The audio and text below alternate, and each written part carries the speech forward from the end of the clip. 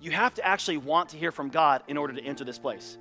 You cannot enter this place because it's the ritual, the rule, the law. It's like, no, you actually got to really, really want to hear from God. God is not going to give you your dream for your life if you want to debate him about it.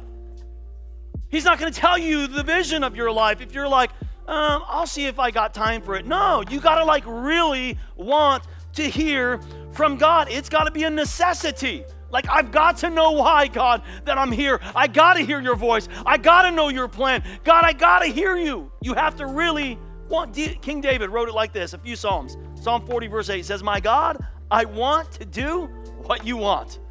That's all I want, God. Whatever you want. Psalm 119 and 20 says, what I want most of all and at all times is to honor your laws. See, David was passionate about his declaration to know God and to hear God. That's like, it wasn't an option, it's the only thing. We see him using phrases like, I long for it, I crave it, I hunger it in the Psalms. In one place he says, as the deer pants for the water, so my soul craves after you.